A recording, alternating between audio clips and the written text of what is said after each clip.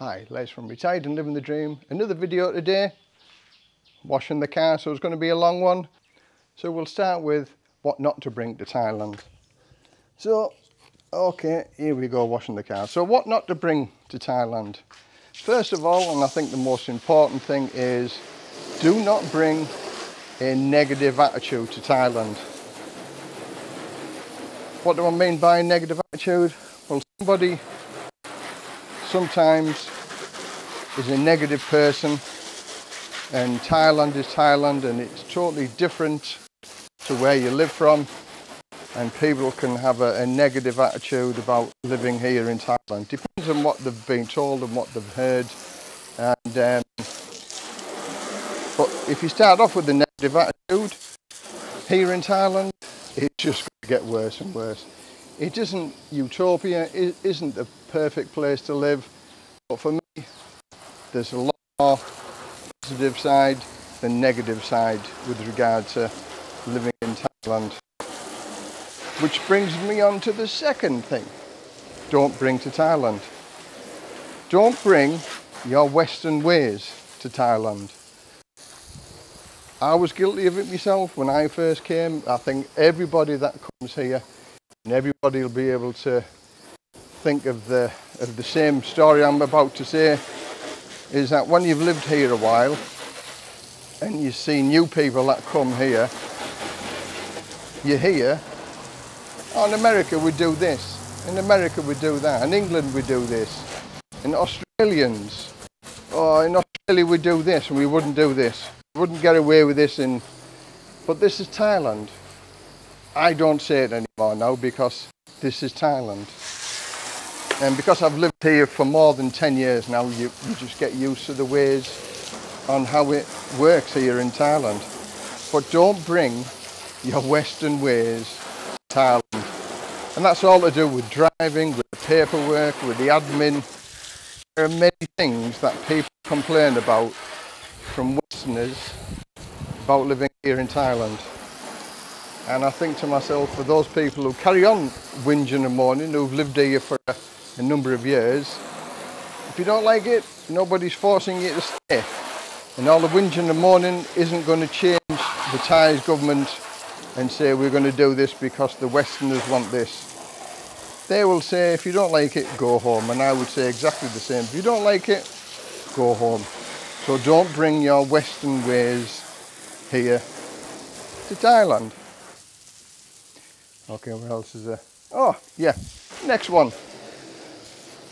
Majority of guys that come here suffered maybe divorce or losing a business, and you know, they've sort of got an axe to grind against like women or other people. So don't bring your baggage here, don't bring your dirty washing here, don't bring your problems here. Look at Thailand as a new start. If you bring your baggage or emotional baggage with you, whether it's been divorce or women or getting cheated, whatever it is, you're going to have that on your mind all the time. So I would suggest bring a new attitude here when you come. Don't bring your negative ways.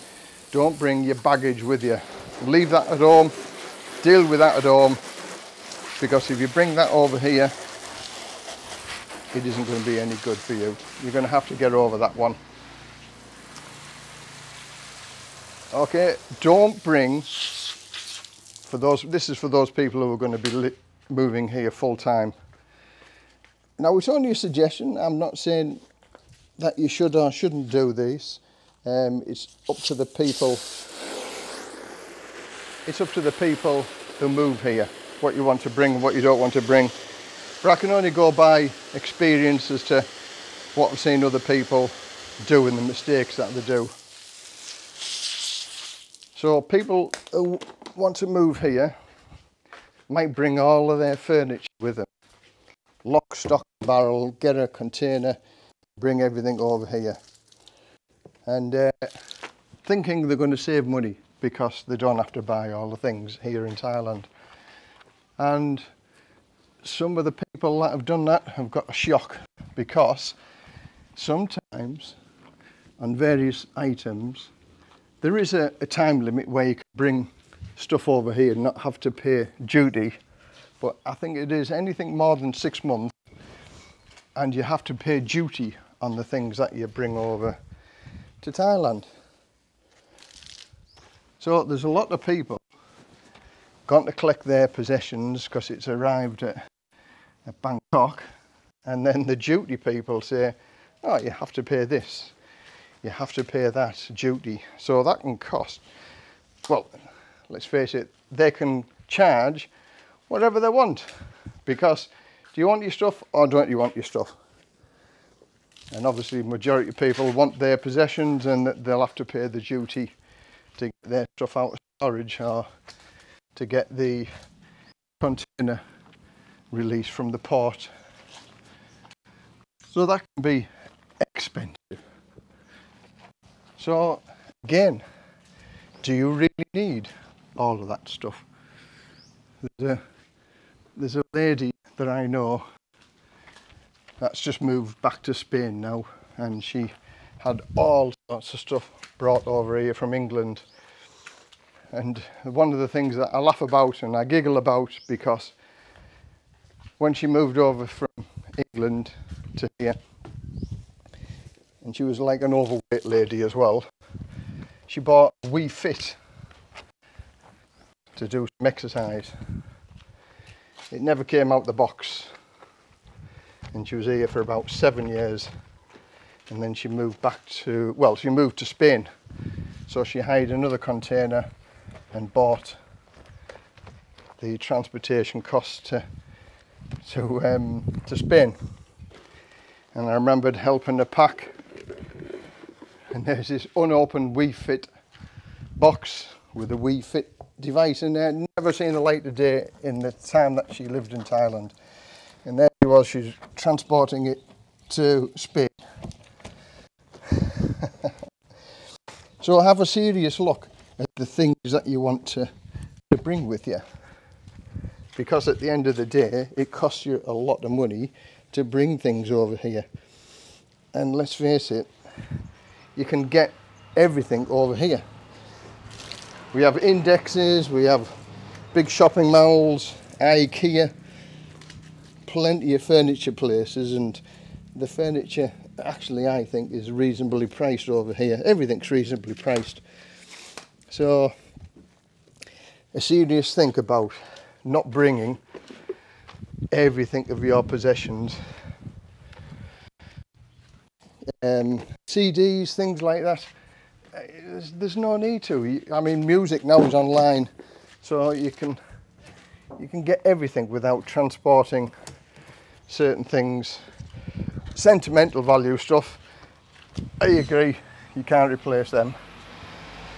But furniture, things like that, have a serious think about it. And tools. I've had many people ask me about, is it worthwhile bringing their tools home from their home country? And tools can be very expensive. I used to buy quality tools all the time. DeWalt, Bosch and Makita. And when I left England, I give them all away to people, because I'd had to pay duty on bringing it over here to Thailand. So I bought all new. Now I'll do another video with regard to how much tools cost here for what I have got and what I bought. And was it a good buy or was it not a good buy? Are the tools here of good quality or not? So that's the shipping container, furniture and things like that. Oh, yeah. Don't bring not enough money to live on. Don't think you can live here as cheap as chips, because it's very, very cheap. It is cheap to live here, but you need something. You can't live on nothing over here. And there are plenty of people who had a lot of money to start with, maybe he's sold their property in their home country and had maybe a couple of £100,000, and they come and live it up in Thailand, and then they think, okay, I'm going to have enough money to buy a house, and I'm going to, or rent on, or whatever decisions you want to make with the money that you've made from your home country. Now, Thailand is a very cheap place to live, but it can be very expensive. Entertainment and going out partying can be very expensive.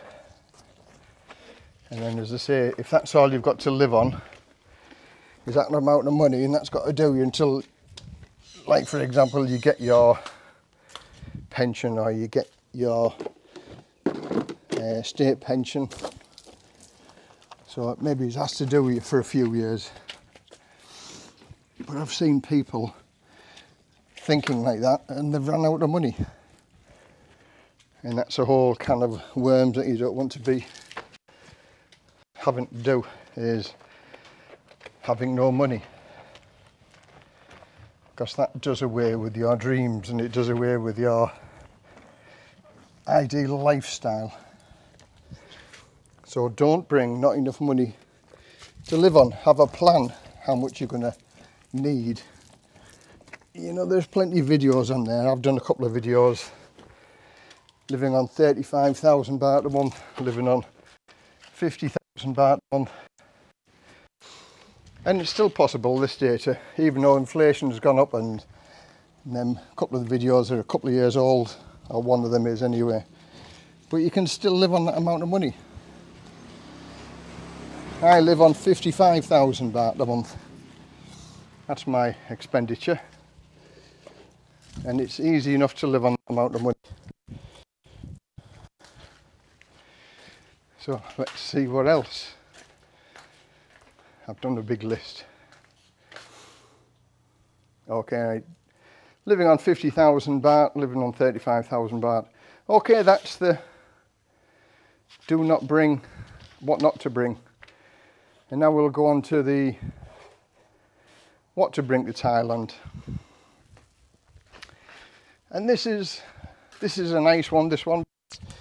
Dealing with the what to bring to Thailand. It's adventure, it's exciting, it's a new start. So what you need to bring here to start off with is a positive attitude. If you have a positive attitude, excitement, and they're willing to change and willing to embrace Thailand and the new lifestyle it's going to give you, that's what you need, is a positive mindset. Because this is going to be the place that changes your life, and boy will it change your life. Some people it's changed it for the best, some other people it hasn't. I'm one of those people. For me, in my mind, it's changed it for the best. Far, far better than living in England. So, okay. Bring with you your driving license, international driver's license. Without that, you're going to be paying many, many fines. If you drive, there is. If you want to drive your vehicle over here, either a motorbike or a car, you'll get stopped all the time. And if you don't have an international driving license or permit, then you're going to get fined all the time for the sake of going and getting one sorted out. And if you're coming here long term, then you're going to go and get your Thai driver's license anyway, and that can be done. Everything can be done over here with regard to obtaining licenses, but in the meantime, you've got to get the license, and that could take a few weeks to a few months. So bring your international driver's license. Medication.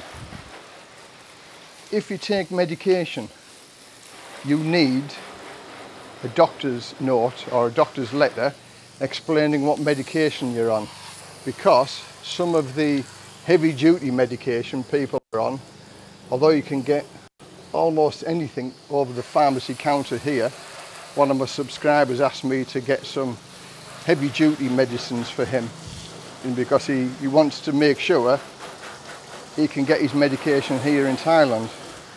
And we went to 3 different pharmacies and they all says, no, you need to go and see a doctor. for this medication because it's so strong. And they won't give you the medication. This is what the pharmacy told my wife. They won't prescribe the medication because if something happens to you and it comes back to them, that they just give you the medication over the counter, then they're liable for getting into trouble for giving you medication without a doctor's certificate.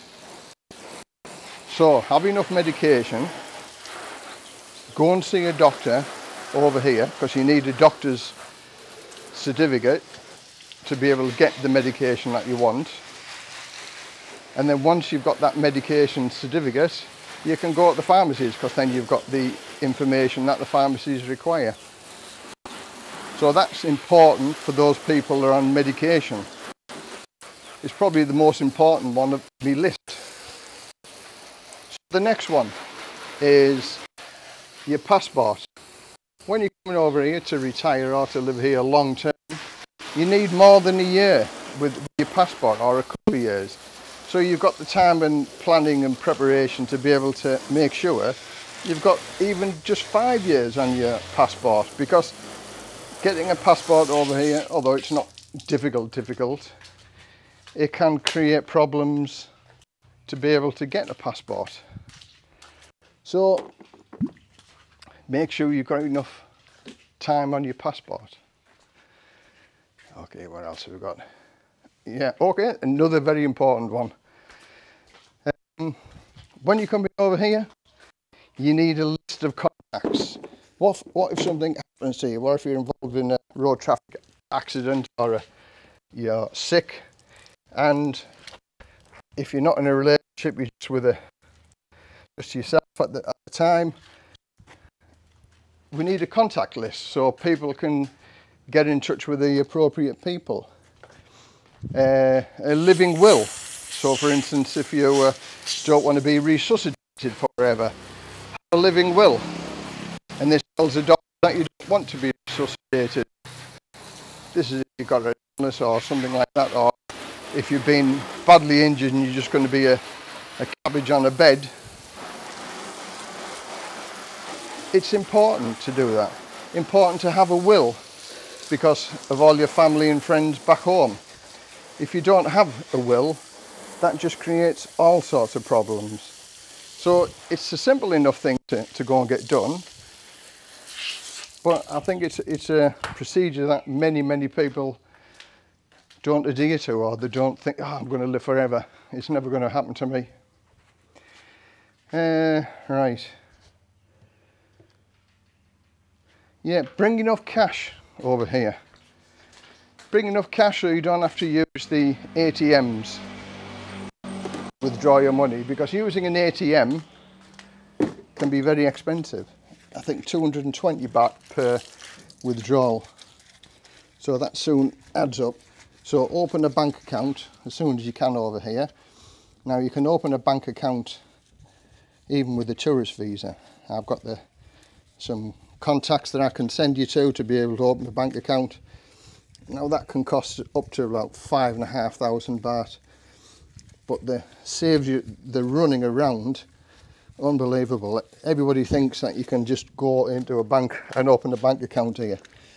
It is getting more and more difficult to be able to do that. So there are methods and ways of means of being able to open a bank account, and open a bank account up, it just makes life so much easier. Set up internet banking in your home country before you come to Thailand. So then you can transfer your money internationally, because that's what the immigration want to see on your visa, international transfers. And by doing that, you put things in motion to be able to make your life here a lot easier. It's preparation. Preparation and planning prevents poor performance. So you've got time to plan all of these things, and I hope this video give you something to think about with regard to, oh yeah, I hadn't thought of that one. And my list isn't exhaustive, but what to bring what not to bring to Thailand. I hope you found this interesting, and it's give you some pause for thought to think, oh, I hadn't thought about that. And you know, I'm sure there's a lot more on the list, but I think them are the important things, and them are the things that living here, talking to many other people that have come here, the faults and what's happened, that they haven't got these things sorted out, creates a problem.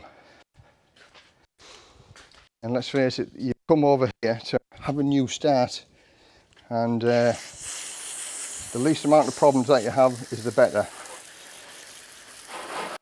Go with the flow, have a safe trip to Thailand, enjoy your holidays to Thailand, and if you're coming here to live here full time, it's a wonderful life. Look at it, blue skies.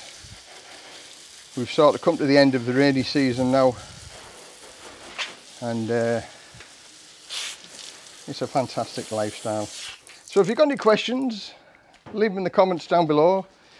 I try to answer all the comments as best I can, and if you want to email me, I'll put the link below, lesliepearson58@yahoo.com. I'll answer all the emails if you've got any questions. So watch the rest of my videos, enjoy. I'm a mind of information living here for over 10 years. So until the next time, bye for now.